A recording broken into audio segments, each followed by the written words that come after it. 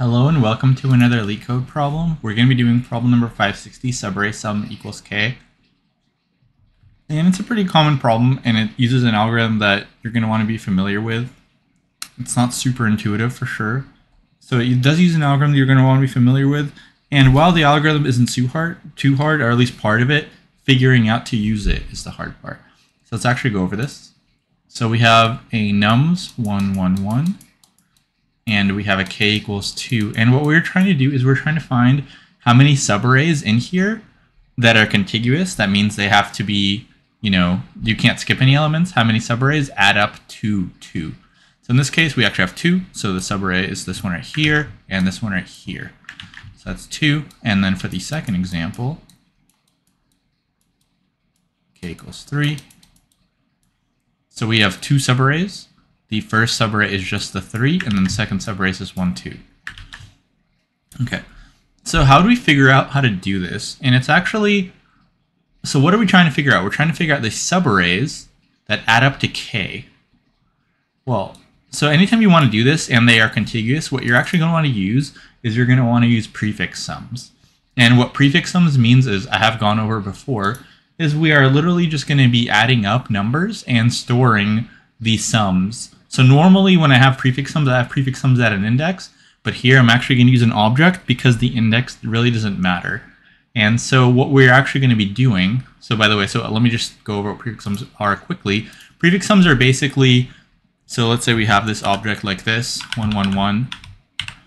The prefix sums are basically the total sum of everything up to that index. So it would be like 1, 2, 3, right? Because the first element is 1, and then at element 2, it's the whole thing up to 2. And then at element 3, it's all of the 3 elements. So that's pretty much what it is. And now let's see what it allows us to do. Well, if we have a total, right? If we have a current total, and we're trying to figure out how many elements add up to k, well, we can actually do total minus k. Like we're going to have a current total, and then we are going to have total minus k. We can figure out, is there an array that is this, right? So we're going to ask ourselves, is there an array that equals to this number, whatever we have as a current total? And if there is, let's say we have an array, and we actually want the number of arrays for that case. But if we do have an array, remember our prefix sums start from the start. So let's say we're at some index. So let's say we're at some index like n. If we have an array, if we have multiple arrays, that total minus k, there are these arrays. That means that number of arrays, let's call that like x or something, that number of arrays, each one of them will have another array after it that will equal k. Because if total minus k equals this array x, right, so then it would be like this plus this equals total. And so there will be some prefix array, and then there will be a k array. And so we can just count how many of these prefix arrays do we have that add up to x, and then for each one of those, we're going to have a k array. So yeah, and let me actually walk through an example of this and show you how it'll work. Okay, and then this will make it a lot easier to understand, I think. So I actually have an example that I found that is pretty good. So it's going to be this right here. And we do have negative numbers, so we can definitely have like multiple arrays that add up to the same number, prefix sums, because we can have like let's just say we had some array and then we had like plus 5 minus 5 plus 5 minus 5 plus 5 minus 5, and then you would have the same prefix sum for like a bunch of those. Okay, so we're gonna have this, and then we're going to have k equals 7. So we're gonna try to find subarrays that equal 7, and so we're gonna have this prefix sums. We're gonna have a cumulative total, and we're gonna store them, and then we're gonna see how this is gonna work. So by the way, we do need to store one thing, and that means we're going to store that so key is going to be like the total value in the prefix sum, and then the value is going to be how many times have we seen that before. And we do need to initialize that. So let's call this dictionary p maybe. And so we are going to initialize key 0 with value 1, meaning the empty, like the array with prefix sum 0 has a value 1, meaning the empty array has value 1. And that's important because, like, let's say your total is your current thing and you have seen it before. That means you're going to want to have this this right here, because this just symbolizes like the empty array. Because if your total is your whole array and you removed your whole array, then that's the empty array. That means your whole array equals k, which is definitely something valid, right? Like let's say you have 1, 1, 1 equals 3. You're definitely going to want to have that, right? So like this. And then your k is 3. You're going to have a total here, and you're going to need to ask yourself, have I seen it before? So that's for sure going to have to happen. But yeah, so that's pretty much going to be all for this. So let's actually go through, you know, the run here, and let's see what happens. Okay. So let's start with this 3. So what we're going to do is we're going to have a total, and we are going to keep checking if we've seen this total. So let's just have a total value called t, and we're going to start at this index. So first thing we do, we add the current index to the total. So it's going to be 3. And we ask ourselves, have we seen, so we actually want to not see the total. We actually want to ask ourselves if you've seen the total, remember, minus k. And so the total minus k in this case would be 3 minus 7, right? So 3 minus 7 is negative 4. Have we seen that? Well, we haven't seen that. So we don't need to do anything. Now we need to, after we check, we need to actually add the current total and how many times we've seen it. So we're going to add a 3, and we're going to say we've seen that 1 time. Okay. Now we are over here. Our current total is now 7. Okay. Then we need to do t minus k. And this is why you're going to have the 0. It's going to show you. So t minus k. Let's actually move this somewhere else just to have more space, right? So let's just do t minus k here. Let's just do it like maybe over here. Okay, so t minus k is going to equal 7 minus 7, right? Equals 0. So we're going to ask ourselves, okay, have we seen 0 before? Yes, we have. We've seen it 1 time. Okay, and let's also, we need one more variable for the output. So let's just call that maybe like O, and let's put that over here. Okay, so we're going to set O equal to 1 because we have seen it before. So t minus k is 0. We have seen it 1 time, so we're going to add 1 to the output. Let's actually, instead of O, let's just call it R as in res because the O looks like a 0. Okay, so this is going to be the output. We have seen it. Now we need to store this value. And this is why you need this 0, because the total is actually this whole array. And so the prefix for this is going to be the empty array. Okay, so now we need to store the total. We haven't seen it before, so we just need to do once. All right. Now we are at the next value. We need to get a new total. So now our total is plus 7, so that's 14. Okay. What's t minus k? It's actually 14 minus 7 equals 7. Okay, have we seen 7 before? Yes, we have. We've seen it 1 time. So let's add 1 to the result there. Okay. Now we need to add our new total. So we have 14. Seen it 1 time. And notice how, so when we were at the 4, this subarray was a valid array, and now we're at the 7. What subarray is a valid subarray? Well, it's actually this one right here. So that's also a valid subarray. And so what happens is the t minus k subarray is this, and this whole array is this. So the k array is this right here. Okay. And so now we need to keep going, right? And so yeah, the subarray wasn't actually this, it was this right here.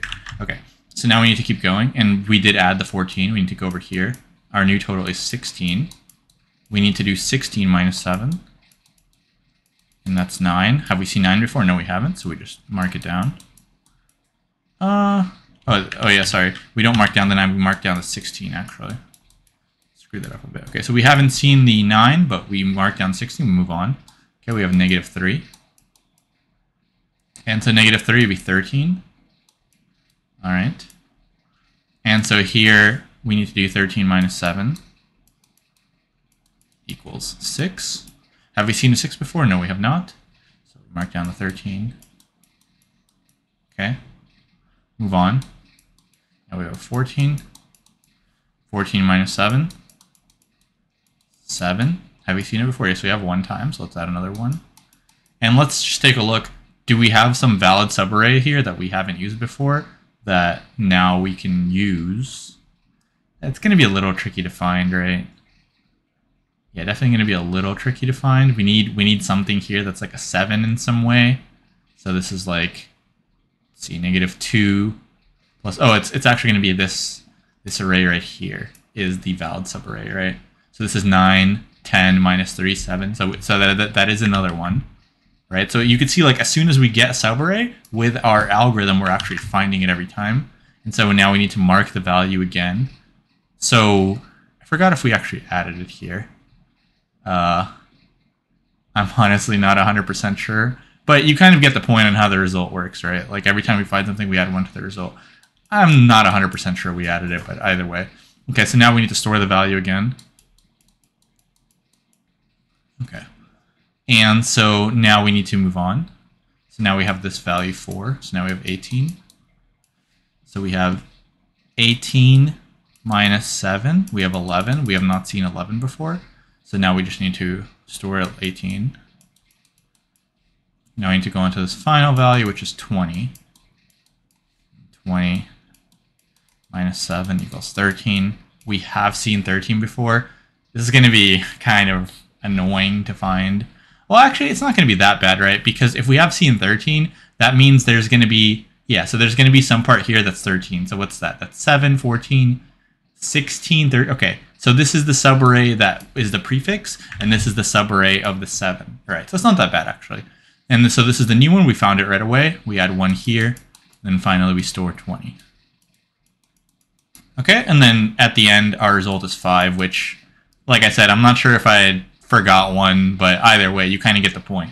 So you're just storing these prefix sums, and you are checking if you've seen them before. And if you've seen them before, so a lot of times also the counts of them will be more than 1, in which case there's multiple prefix sum arrays. And so, like, let's say this 16 was 2, we would add 2 instead. And for something like that, then let's say, obviously I can't, so let's just say, you know, let's say you do have subarrays, 2 subarrays that add up to 7, some prefix sums. Obviously these might not, but let's just say we do. And then, so like, let's say you have this one adds up to, sorry, it wouldn't add up to 7, it would be add up to 2 minus k. Then this would be a valid k array. And then, like, if this added up, then this would be, and so on. So if you have a bunch of subarrays that add up to t minus k, then you're going to have multiple k arrays, and the number of new ones is going to equal the count that was in here. So it's not always going to be 1 for sure. That's why you need to store the count. It could be multiple. Like you could get a number multiple times, like I said. Like imagine you had something like, you know, something like this, 3, 4, 7, and then you just had like -7, 7, -7, 7, and so on. You can have a bunch of these, right? And so there's a bunch of different subarrays here that will work. Like if you had these infinitely, then like this is a subarray, you know, this is a subarray, or not that one, like this is a subarray, and so on. So you kind of get the picture. That's why you need to store the count. Okay, so let's actually code that up. And my font's a little bit bigger to make it easier to see. So we need to have these like prefix sums, we'll just call it, equals dictionary. We're going to have to make it a default dict to make it easier. We're going to need a total. Now we're just going to go through the number, and we also need one more thing, so result. Now we're going to go through the numbers and nums. So total plus equal num, and then result is going to add, this is going to be prefix sums of total minus k, whatever is in there. And then finally we need to, after we actually get how many times it's in there, we need to add it to the prefix sum. So prefix sums total plus equals 1. That's why I use a default dict, because the default value here is 0 even if it's not in there. Same thing here. If it's not in there, it'll just give you a default 0. So let's code. This is annoying. This issue. And then we can just return a result. And I think that should be it.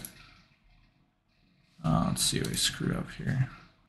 Okay, so what I realized I forgot actually, it was we never had, remember we need to have the base case of where the prefix sums of 0 is 1, of the empty array needs to be 1. So that's what I need as well. So that's going to be, and you can see that in this example, that would also be the case, right? Like when you have these two numbers, the total is 2, and then we're going to look for a 0, which we have. So prefix sums 0 needs to be 1. Okay. And so now we should have a viable solution. Cool. Okay, perfect. And I think this is like, I think there's an n squared solution here with O of 1 space, but this is an O of n.